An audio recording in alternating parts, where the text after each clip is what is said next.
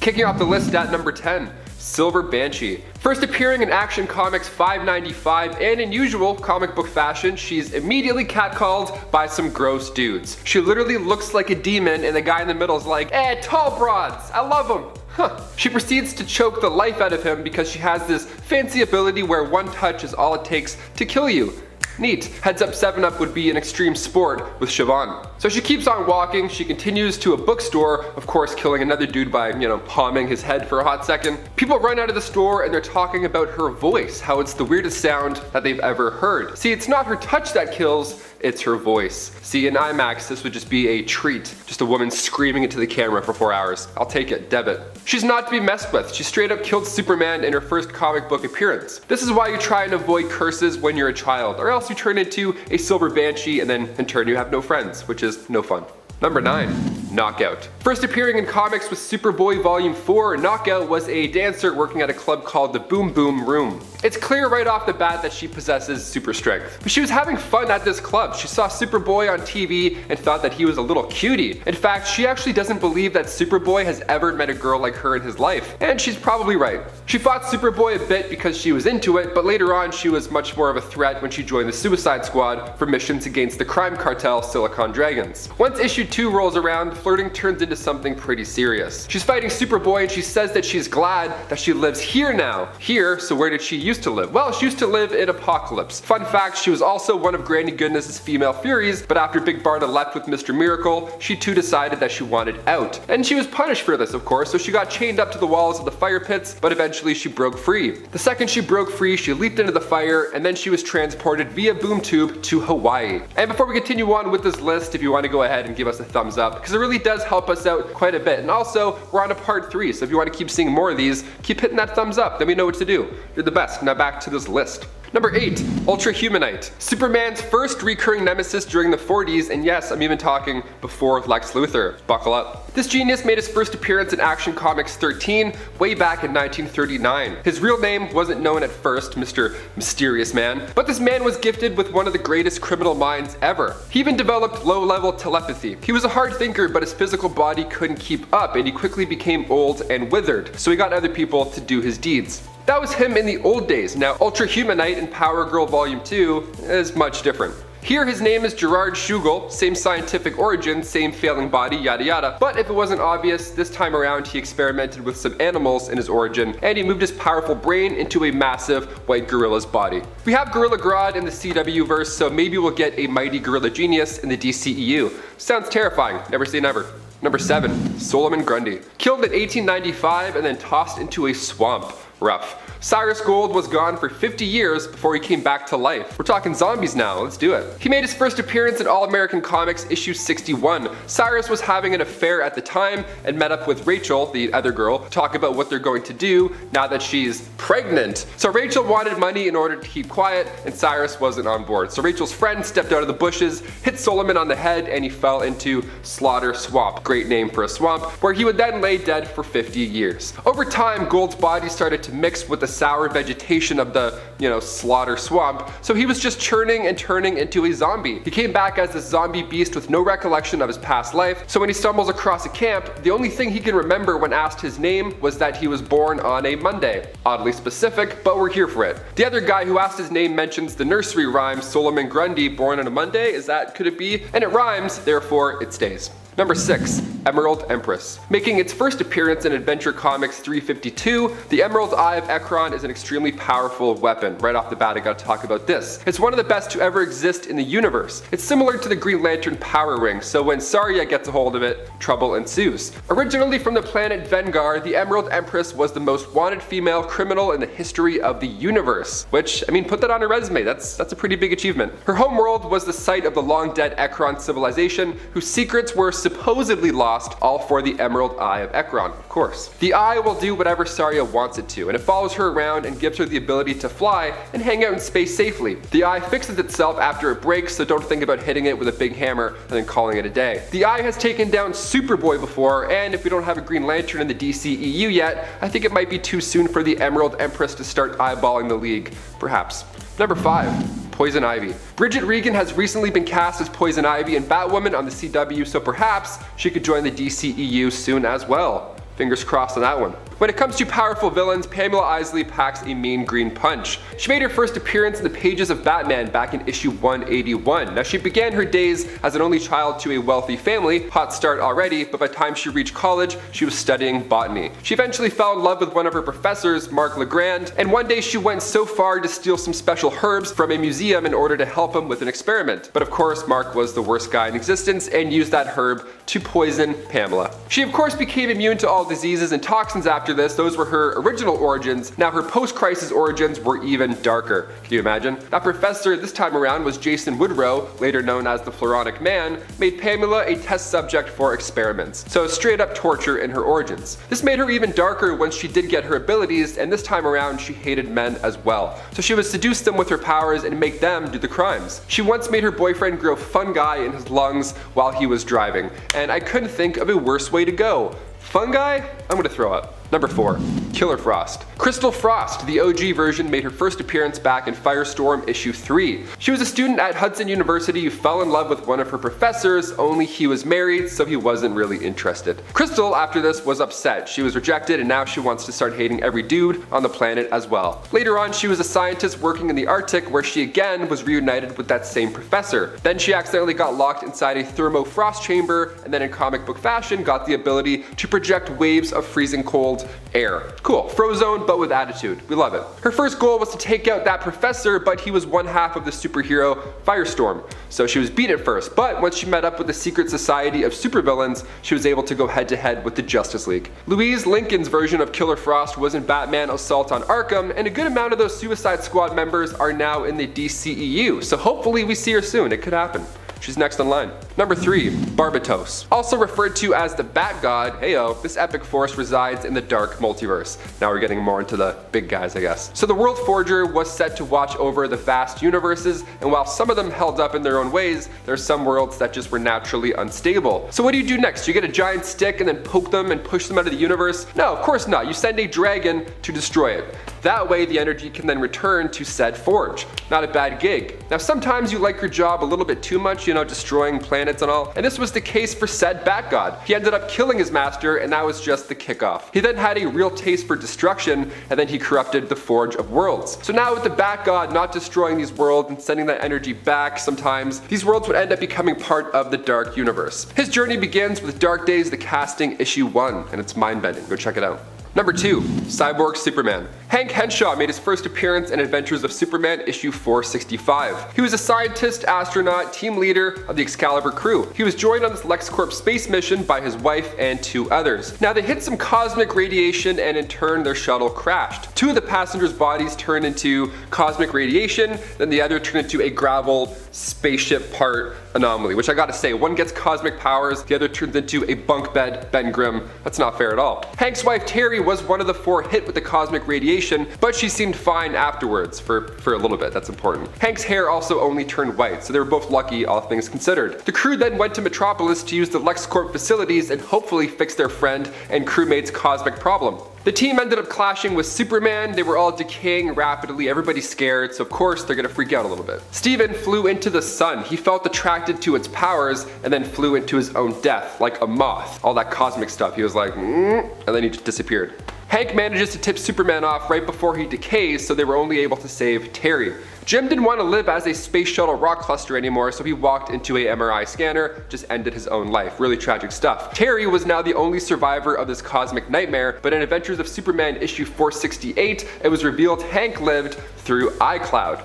Basically, he transferred his consciousness to LexCorp's mainframe, and then he took over NASA's equipment and beamed his mind into the birthing matrix, the pod that carried Superman from Krypton to Earth. So now he was able to travel the cosmos and just learn about local life forms and their history. He eventually came to the conclusion that Superman was in fact evil and he needed to be stopped. After Superman died battling Doomsday, Hank claimed to be Superman Reborn, and of course people bought it, because look at him. This is why you back your phone up, people, in case you become an astronaut and your best friend turns into a ball of space junk. You don't want that happening. And finally, number 1, Mr. Mxyzptlk. This man of mystery made his first dazzling appearance in Superman Volume 2, Issue 11. At first sight, he seems like an ordinary man with an excellent beard and jawline. He's in the office with Lois and Clark, he's the new guy, and right as Lois and Clark are about to leave and go for their lunch date, this random dude starts to rub Lois's feet. Normal office behavior, sure, and then even weirder, Lois bails on Clark. Now she wants to go to lunch with Foot Rub Ronnie. So they go to lunch and they come back 4 hours later, and at this point Lois still doesn't know anything about this man somehow. She's oblivious also to a gorilla attack that's taking place behind her. So she's in a daze, something is afoot. And then he turns Lois into a mannequin. So what's happening right now? Who is this guy? This man is in fact not a hunk, he's actually an imp from the 5th dimension.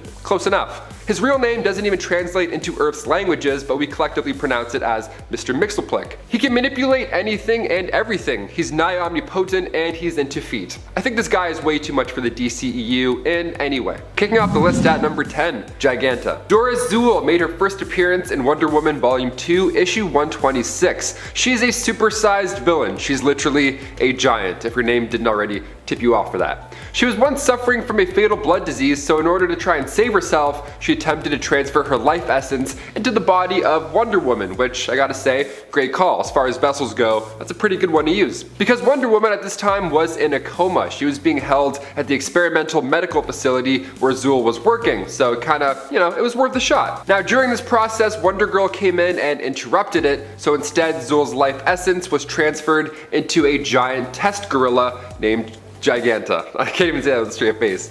So instead, Zuul's life essence was now transferred into a giant test gorilla named Giganta. Oops. Now of course, this was a no-go, so her next idea was to transfer herself again, but this time to a strong circus lady named Olga.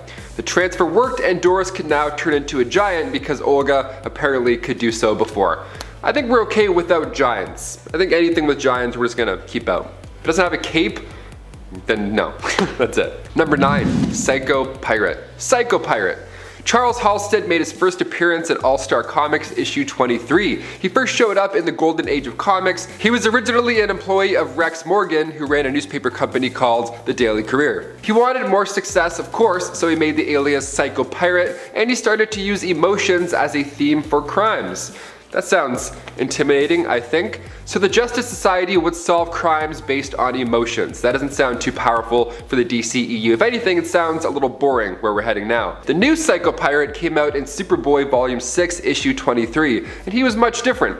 Roger Hayden can now control emotions, which is a big upgrade. Psycho Pirate is aware that the universes have changed, like he saw the nature of reality die and then get reborn, like New Crisis, Flashpoint, all that good stuff. He was just stuck in the universe watching it all fold and then unfold again. The reality created by Dr. Manhattan's timeline tampering had Roger as a member of the 20, a group of Metropolis citizens infected with Brainiac's psionic virus. So now Hayden can alter your emotions using the Medusa mask.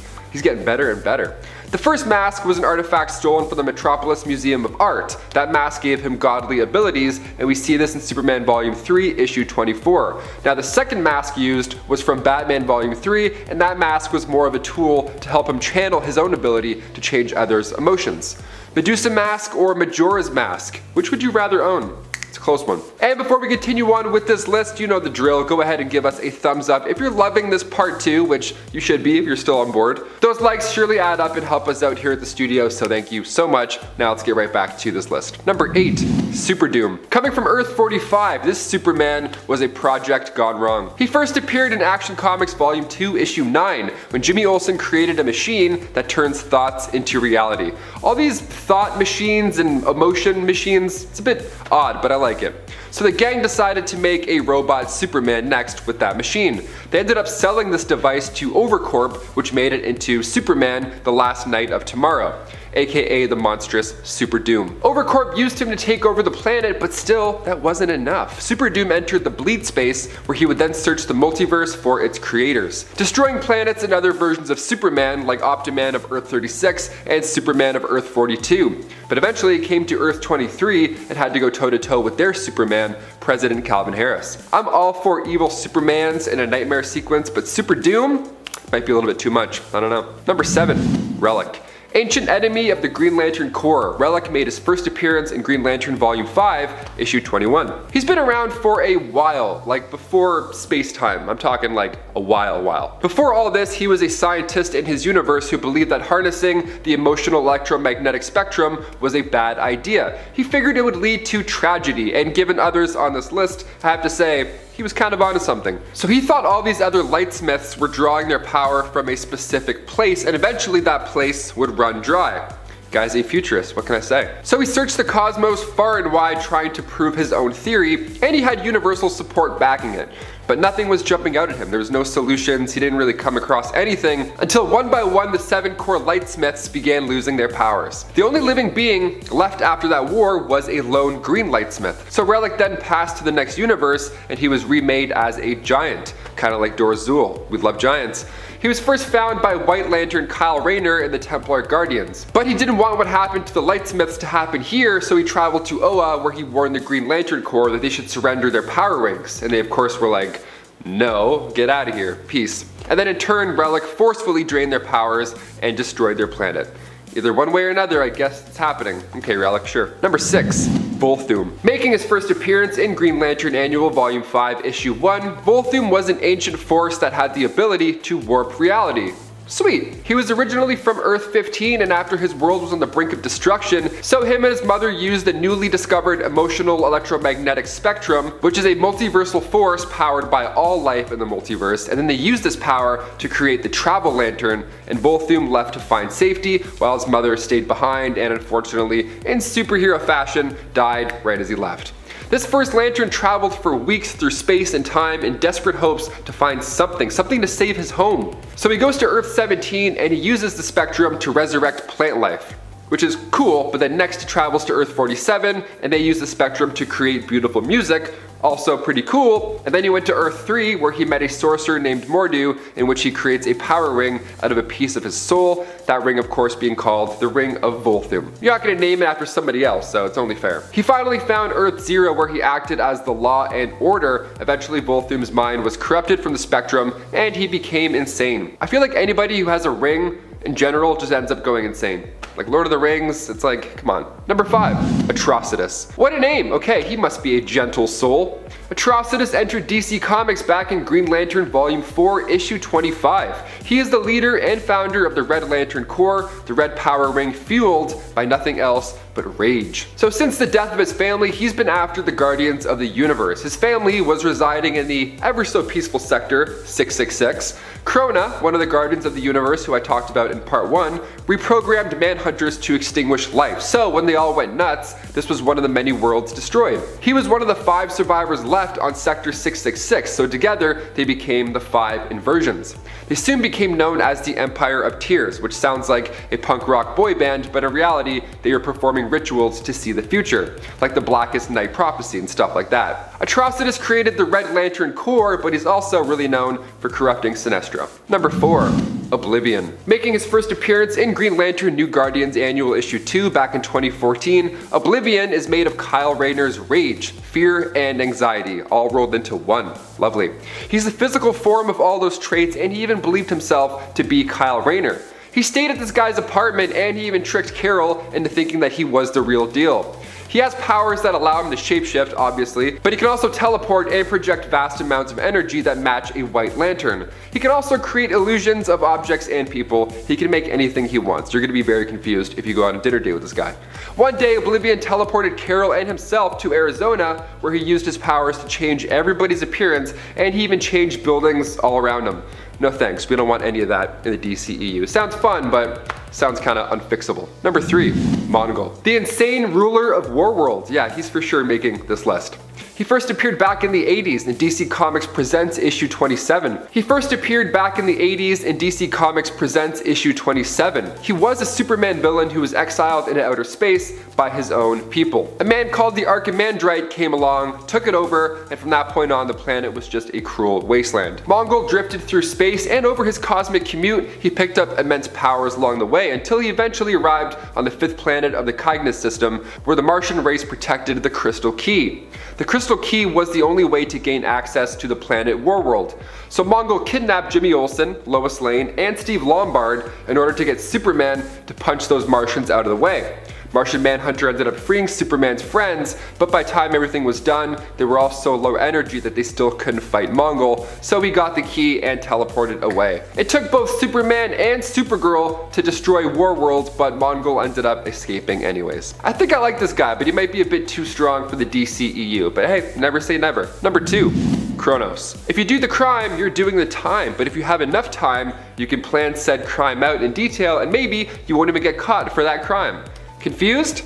That's what time does. David Clinton first entered DC Comics with the Atom issue 3. He's mainly a villain for Ray Palmer.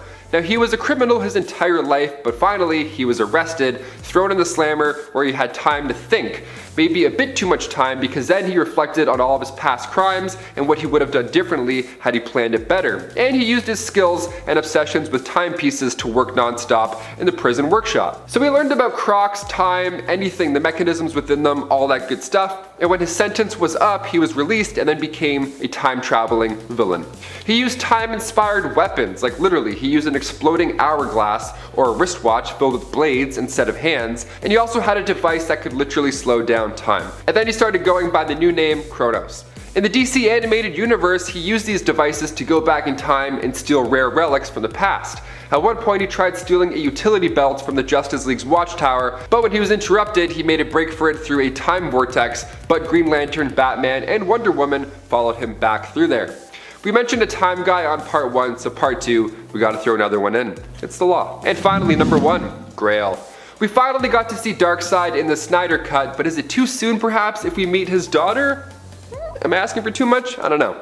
She's pretty badass. She made her comic book debut in Justice League Volume 2 issue 40 back in 2015. She was born at the exact same time as Wonder Woman in Divergence issue 1. The Amazonian assassin Marina gave birth to Grail in secret with help from Penelope and Menelope. Marina had to defend her child because Penelope heard the prophecy from Menelope, so apparently this child would cause mass destruction when she grew up. Okay, sure.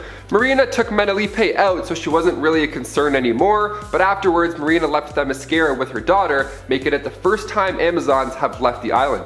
In Justice League Volume 2 issue 40, Grail teamed up with the Anti-Monitor and declared war on her own father. Nice. Being a hybrid of an Amazon and a new god, she's got powers from both. It's quite intimidating. She's destroyed Wonder Woman's bracelets with Omega Beams, and she can travel through dimensions by locking onto those connected to the Speed Force. She can literally hitch a ride through time, so there's no winning this battle, either in the future or the past. The list at number 10, the Time Trapper. First appearing in Adventure Comics 317, the Time Trapper comes from the far future. He actually prevented the Legion of Superheroes from traveling into their future using an iron curtain of time. He likes to hang out at his home located safely at the end of time. How neat is that? Kind of similar to Kang. In his first few issues, the Time Trapper was seeking the Concentrator, which was a weapon that draws energy, any energy source in the known universe, together. It's also a pretty big secret as well. The Time Trapper pretended to be the commissioner of the Science Police and tortured the Legionnaires, although they said it was a test in order to gain intel. Now Lightning Lad knew something was fishy, so he cracked and spilled secrets, false ones of course. So this brought the team to actually figure out how to assemble the real Concentrator. And when an angry Time Trapper returned, he launched a plethora of Dark Stars at the crew, but luckily that Concentrator could absorb any energy source like I said, so they were blasted out of existence. We're good.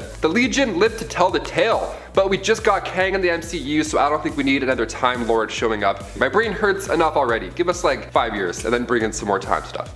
Number 9, Eclipso. Making his first appearance in House of Secrets issue 61, Eclipso was made from God's spirit of wrath. He's the living embodiment of wrath. It doesn't get more menacing than that, folks. He was made to punish the wicked, to clean the world of evil, of course, until the Spectre replaced him. Wrath was driven by anger, whereas vengeance, that required more of a discerning hand. So what happened after was Wrath's physicality was trapped within an all-black diamond called the Heart of Darkness. The Heart of Darkness, kind of like the heart of the ocean, but instead of Rose tossing it overboard, a treasure hunter found it in Africa and accidentally split it into 1,000 pieces, and now we're all Each of those pieces contained a shard of darkness. So Eclipso figured out a way to possess people through these diamonds, and that first man being possessed was Bruce Gordon. Bruce was a scientist specializing in solar energy. While he was in a jungle observing a solar eclipse, a sorcerer named Mofir attacked him with one of those black diamonds, and after that, every eclipse, Eclipso would take over Bruce. Unbeknownst to Bruce though, Eclipso would soon learn to bind himself to anybody near any shard that happened to be angry at the time. Nowadays there's a lot of angry folks, so this is bad news. The entity of wrath possessing anybody who gets upset, that sounds, yeah, just smile and wave I guess, just lie. Just lie and pretend you're happy, then you're good. Before we continue on with this list, if you want to spread the love and hit that thumbs up, it really does wonders for us at the channel. You guys are amazing. Thanks so much for watching. Let's keep this going. Number 8, Justice Lord Superman. Coming from the animated universe, the 2003 Justice League episode titled A Better World showed us one that's rather the opposite. This parallel universe showed Kal-El and the Justice Lord storming the White House after President Lex Luthor had just executed the Flash. Now the team of course wasn't too happy, so Batman and Wonder Woman fought off the Secret Service while Superman told Luthor that he's taken him in. Lex is insane, so he had a button ready that could literally start a nuclear war if it was pressed. And he's threatening Superman, saying that he needs to use deadly force if he wants to save the people. So Superman's like, okay, and then just eyes glow red, and then he turns them into ashes, just like that. And when Batman and Wonder Woman come back in, it's far too late. Superman just has a smile on his face, and Lex is just a pile of dust. Good times. After this, for the next 2 years, the Justice Lords would rule using violence like it was normal. They saw this and they're like, well, that certainly did the trick. Let's just keep doing that. Justice Lord Superman used his heat vision to wipe out all of Earth's criminals and villains. If we had him in the DCEU, the movie would be a lot shorter than 4 hours. It would be like 36 minutes.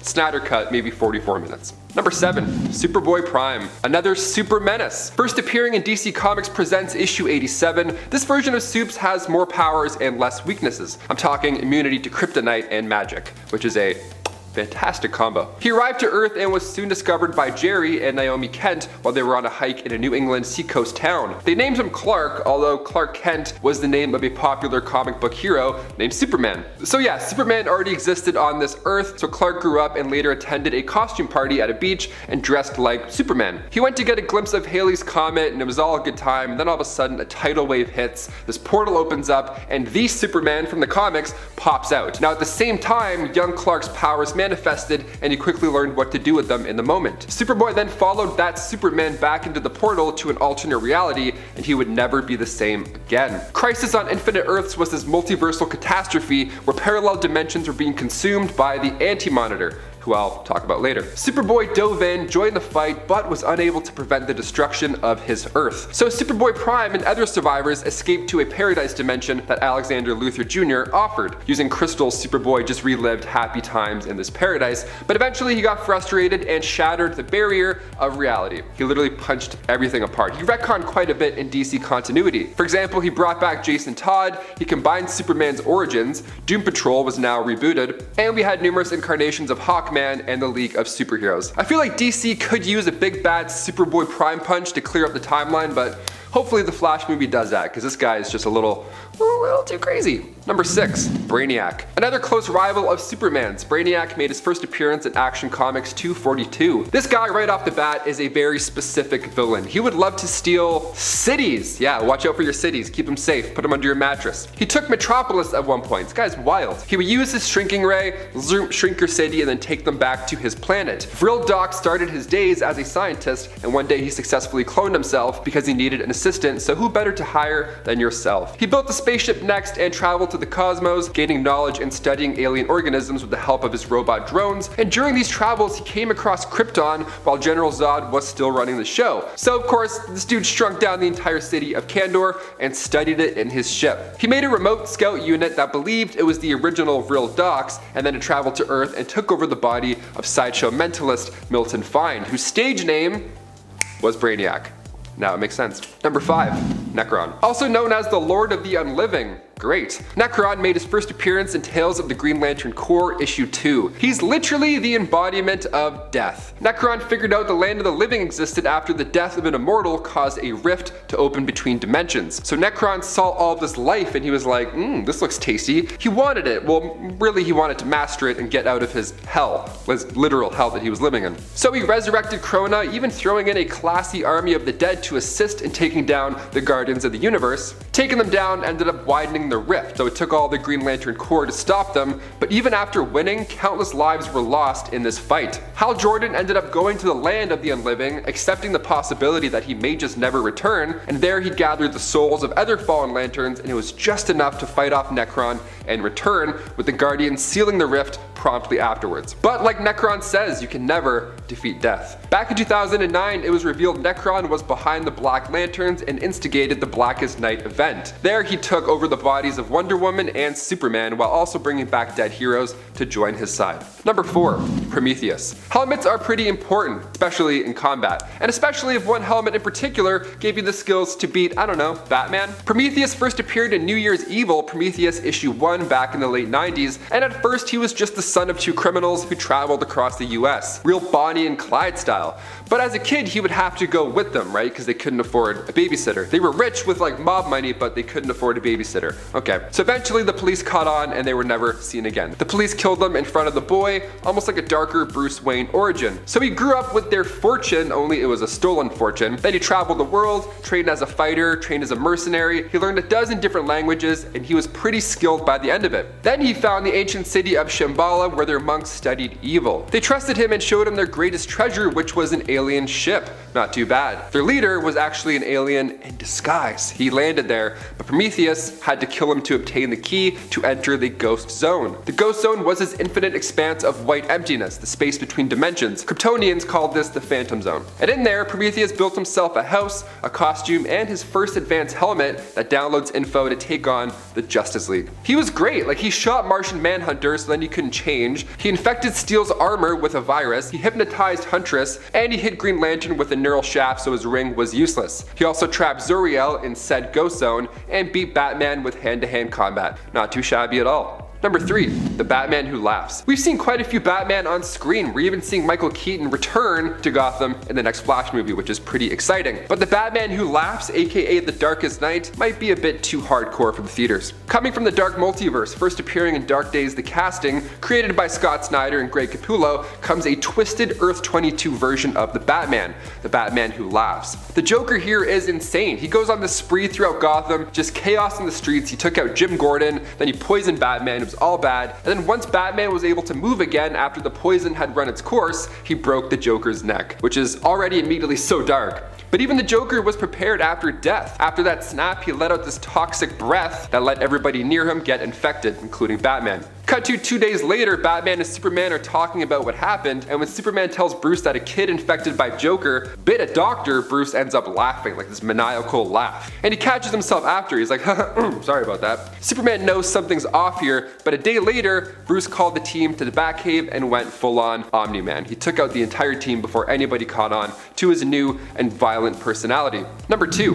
The Anti-Monitor. Making his first appearance in Crisis on Infinite Earths issue 2, the Anti-Monitor was DC's excuse to cut out a lot of fat from the comics, basically. The multiverse was introduced back in the 60s. The Golden Age heroes were residing on Earth 2, and then came Earth 3, and then so on and danforth. So when Crisis on Infinite Earths came around, DC Comics introduced this big bad cosmic villain to set something straight going forward. Clean up the multiple timelines, makes sense. Now it all started when Krona performed this experiment. They wanted to see the origin of the universe, but instead an opposite universe was created, the antimatter universe. Anti-Monitor wanted nothing but death and destruction, and after battling his brother for, say, I don't know, 1 billion years, they both fell unconscious. And then 9 billion years later, they were woken up. When they tried to destroy Earth 1, many heroes lost their lives, and in order to stop that chaos, Superman had to punch them into a star. Who knows, with the Flash opening up the multiversal door, we could see him on the big screen in our lifetime. Maybe.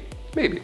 And finally, number 1, Perpetua. Of course, one of the most feared beings in the greater Omniverse. Also known as the First Creator, she made her first appearance in Justice League Volume 4, Issue 8. She was the mother of the Monitor, Anti-Monitor, and World Folder. She was actually one of the hands that created the multiverse, literally. Each member were these celestial beings and they would pass on and their energy would return to the source, but Perpetua was different. She wanted a dark, vicious reality that would live forever. So she created the first iteration of the multiverse using negative crisis energies and then had 3 cosmic children. She was creating an army also to rule over the multiverse, so her children snitched. Yeah, they told the judges of the source, and Perpetua was locked away outside the source wall with her negative energies. But even locked away, she was able to connect to Lex Luthor, who believed freeing her would make him a hero on some multiversal scale. So next time you want to kick somebody out of your party, just banish them to the source wall with their negative energy. Number 10, Blockbuster. Blockbuster might not be an A-list Bat villain, but I don't think I've ever mentioned him on this channel before, and I thought it was about time that we gave him a little shout out. We see you, Blockbuster, we see you. While not one of the most popular Bat villains, Blockbuster still packs a mighty punch. The current incarnation of the villain is Roland Desmond, who has reappeared in the Prime Earth continuity throughout the current Nightwing series. In fact, even though he started out as Detective Comics, he's now actually thought of more as a Nightwing villain. Even more recently resurfacing in Nightwing in issue 83. Blockbuster has also had many incarnations throughout the years since the character's first appearance as Mark Desmond back in 1965 in Detective Comics issue 345. Some versions have been tougher and more powerful than others, but all of them have possessed some level of super strength, durability, and stamina, usually granted to them by the Blockbuster serum, and often at the cost of some intelligence. However, the current Blockbuster does not suffer the same weakness, instead simply suffering physical pain if remaining in his transformed super buff state for too long. And a 9, Condiment King. Okay, before you yell at me, hear me out a little bit, okay? Condiment King may just seem like a random dude who uses ketchup and mustard as a weapon, but you have to admit that would not fit in the DCEU. The DCEU has a much darker tone than the Batman animated series Condiment King was created for, and if he was in the DCEU, they would have to make him incredibly deadly for it to work properly. This guy would basically just use allergies as a weapon, and I don't mean like the oh you got the sniffles and your eyes are kind of itching kind of allergies. I mean like throat closes up and eyes pop out of your head kind of allergies. They would have to turn Condiment King into such a horrific killer that he would actually end up being overpowered and probably cause a lot of controversy. Even if it was just like condiments combined with acid instead of normal condiments, that would be absolutely nuts. You thought that they handled Doomsday bad? Wait until you see people's faces melting because they got hit with Dijon honey mustard and freaking acid. Number 8, Mr. Freeze. Mr. Freeze is Victor Freeze, a vastly underrated Batman villain in my opinion, but admittedly a hard villain to bring to the big screen, though maybe not as hard to bring to the big screen as Condiment King. And that's not just because of his overall look and character design, but because of how capable he can be and how powerful he is. Mr. Freeze is one of the few Batman villains who actually possesses powers and isn't just a deranged criminal. Of course, he is still a deranged criminal. Mr. Freeze in current continuity is also a deranged scientist, who from an early age seemed to have a fixation with the cold and cryogenics. This fixation likely existed because of key tragic moments that had happened when he was younger, also taking place in and around the cold, such as his father abandoning him and his mother's fatal injury and later death at his own hands. Freeze would become so obsessed he would convince himself that he was married to the subject of the first case of cryogenic stasis, despite the fact that she was technically like a lot older than him, Nora Fields. But a change to the timeline would make it so that this was actually true and that he and Nora had in fact been together before she was frozen, so she became his real wife, meaning their relationship was no longer considered one of Victor's delusions in main continuity. Mr. Freeze is not only powerful with his ice gun and unique physiology, which allows him to freeze anything he touches and create ice structures, but he is complex and unique in appearance, meaning we likely won't see him in the DCEU anytime soon. Not that I'm saying the villains aren't complex. That wasn't like a sick burn to the DCEU or anything, just to be clear. And it's 7, Scarecrow. The Scarecrow has made an appearance in the Dark Knight movies, however those aren't in the DCEU, at least yet. Until this point, the closest we've gotten is the Fear Gas from the Arrowverse crossover event of Elseworlds. However, that gas made some insane hallucinations that ended up with the Flash, who at the time was Oliver Queen's, speed to be useless, which would be incredibly overpowered when it comes to the rest of the DCEU. When Oliver and Barry were fighting, Barry was landing hits on Oliver despite not having his super speed, and Oliver wasn't knocking Barry away with super speed punches. This being used on a greater scale, like we would see Scarecrow do in an actual movie, would absolutely destroy the world, especially with heroes like Superman and Martian Manhunter. And we know that this is how the Scarecrow's gas would operate in the DCEU, because thanks to the Crisis on Infinite Earths crossover, we got confirmation that Ezra Miller's Flash and Grant Gustin's Flash exist in the same multiverse. Or perhaps the cinematic universe exists within the antimatter universe. It would explain the darker themes. Either way, we know that's how the gas would work, and that would be a little too much to handle in one movie. Number 6. Bane. Bane is known for being one of Batman's all-around strongest villains, but let's not forget that Bane also brings smarts to the table. Okay, so maybe not if we're counting the Harley Quinn animated series version of Bane, but comic book Bane at least is known for also possessing a brilliant mind. A lot of people forget that about him. He was the mastermind in fact behind the death of Alfred, which was also part of his scheme to break the Batman in a much more all-around way. Granted, he also took out Alfred because his demands were not being met. He'd basically ordered Batman not to make a rescue attempt, but then Damian Wayne did make a rescue attempt because he didn't listen to the warning that was given to them, and so Alfred died by Bane's hands after Damian's attempt failed. Bane, being such a massive man of muscle, also makes it hard to bring him to life. He's not only a hard villain to write, but he's also a difficult one to cast and depict as well, because he just looks like literally a brick house. Halfway through into number 5, Arkham Knight.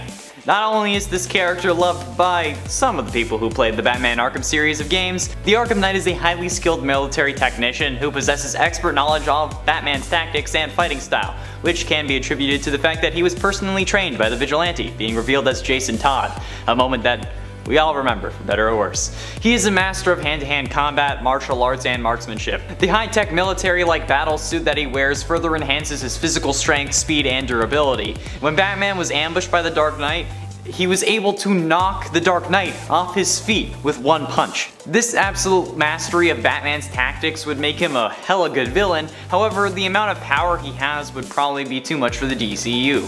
They already had Batman fight Superman and win, so they would have to supercharge Arkham Knight to make it an actually interesting fight, which would just ruin the character even more than some would consider him already ruined. Number 4. Ra's al Ghul, or Ra's al Ghul, depending on what you prefer. A lot of people prefer Ra's, I prefer Ra's.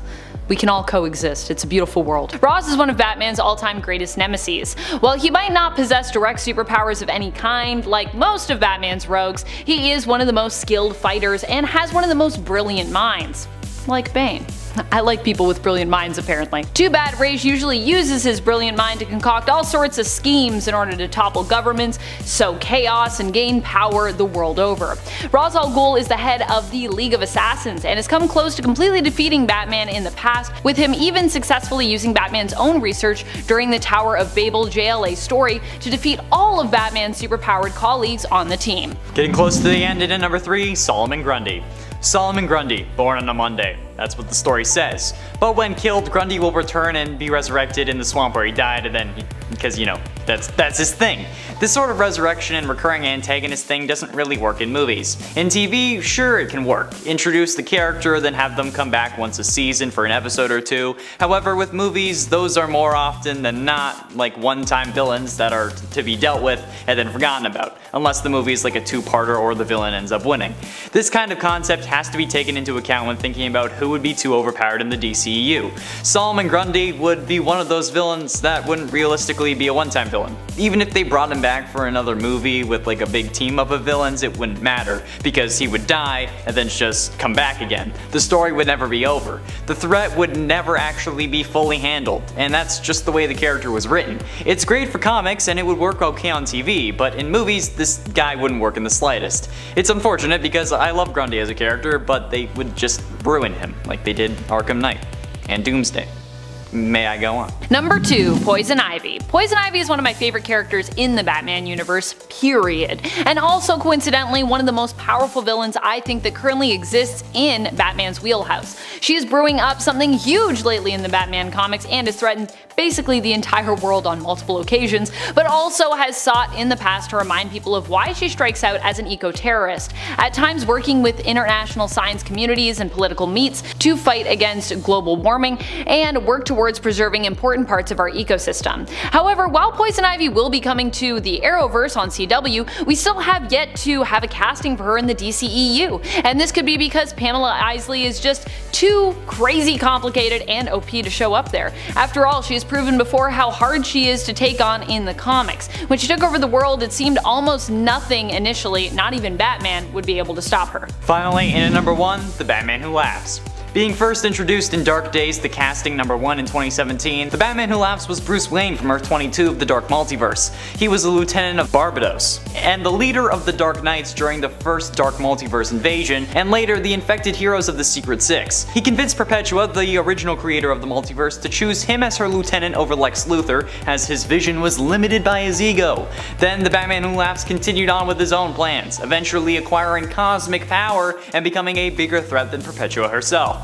Yeah, that's right, this guy ends up gaining cosmic power. He ends up implanting his brain into the corpse of a version of Bruce Wayne who had Dr. Manhattan's abilities, giving the Batman Who Laughs near omnipotence. Yeah, this guy is the definition of overpowered. And not only that, but he's an absolute psychopath. He will gut you like a fish while your family watches and then make them play double dutch with your intestines and think that that was a boring weekend. This guy is absolutely insane. I know I said that the DCEU is dark, but this is even darker than they would go. There, in my opinion, is no way that they could introduce the Batman Who Laughs properly without making the movie rated R or literally just being unable to publish it. It's absolutely insane. So yeah, I don't think we'll be seeing him anytime soon.